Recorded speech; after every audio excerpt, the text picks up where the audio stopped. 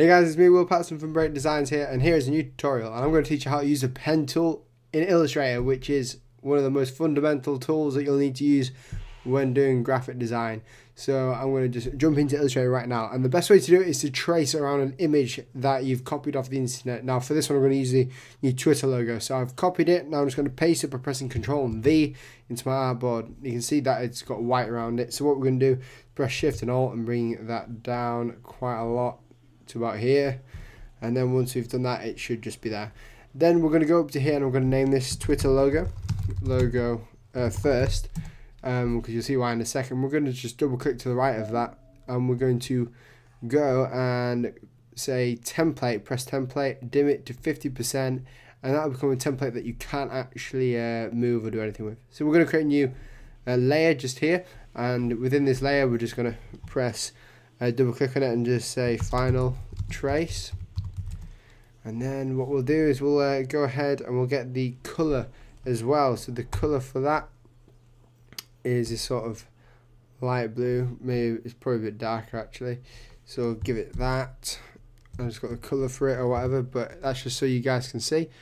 And then I'm going to probably just start from up here, and just for the purposes of this it's not going to be too good, but I use a graphics tablet, and we're going to start and press up here. When we press up there, that means that we have placed an anchor point. That little red dot is an anchor point there, and it's red because my layer up here is red, so it makes some sort of sense so you can see it. Then we'll go and press down here, and we're going to make one massive curve, and we're just going to pull it out and lift it up, and it takes a bit of a while to get used to, but if you keep doing this it'll help you. Now with this you're seeing something a bit weird going on here. That is actually a fill, because you can see down here we don't have a stroke over the fill, so it works just like a shape. So we're going to go and press Shift and X, which will switch that around and give us the fill, and I'm going to just change the stroke actually to a black so you can see it easier. Then the next one is that if we come up here and just press up there, you see we get this weird curve going on. So what we need to do is we need to just hover over this last anchor point, and you'll see this V come up, and you just need to click it, and what that does, it gets rid of that anchor point, so when it will just give us a straight line just to go for. So then we just go up here, and we're going to just carefully, like so, trace around it. That's amazing. Let's see if we can get it around here. No, we can't, so we'll just do that thing again, cut it. The longer the stroke, the smoother it is, depending on how good you are with the pen tool. We'll just do the same here, and then we'll just follow around this edge here. Didn't get right to the edge, so we'll just go in a bit. Feel free to zoom in and it'll help. And we'll just do that. Come down here, straight from here, we'll just copy that one as well. Over here, does that one look alright? I don't like the look of that one, so we'll just bring it back.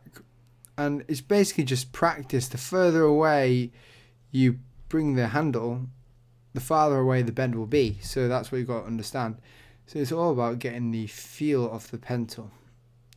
There's no real tutorial that you can go on that will teach everything about it and how to use it. It's a matter of getting comfortable with the pen tool over time. So then what we'll do is down here we'll just create one here. I'll try and get it as smooth as possible. And then we'll just come down here. We don't need to get rid of that one, I don't think, because it's got a good bend to it. So we'll just do that. That one there. Over here, that one's got an alright bend to it, I guess. Well, not really. It's got a bit of a funny bend to it. So we'll just come up here, do it again. This gets us used to all the curvature of it. Now I haven't done a fantastic job here. If you spend more time on it though, you will do a better job than I have, or I am doing. But this is sort of the general layout of the pen tool, and this will help you in your first steps towards creating things with the pen tool or tracing your own images. There's other ways you can do it. You can do image traces, which we could have done here, but this gives a much sharper and accurate look to what you're getting. Just like so. And I'm tracing around with just a stroke at the moment, but we can add a fill later on. So now what we're going to do is we're just going to close this, and you'll see a little circle next to the pen tool cursor, and that means you're going to close it.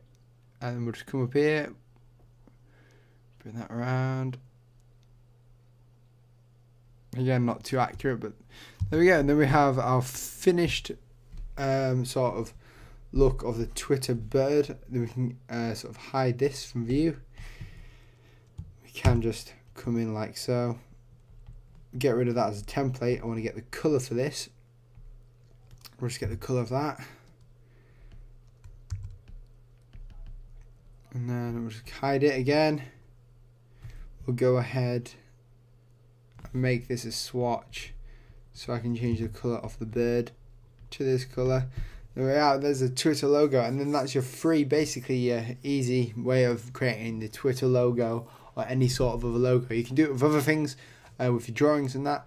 I don't use the pen tool too often, but when I do, it's good fun. I'm really surprised at how it works and how easier it has gotten for me to work it and stuff. So if you just keep going on with the pen tool, it should in time help you with everything that you're doing within graphic design and stuff.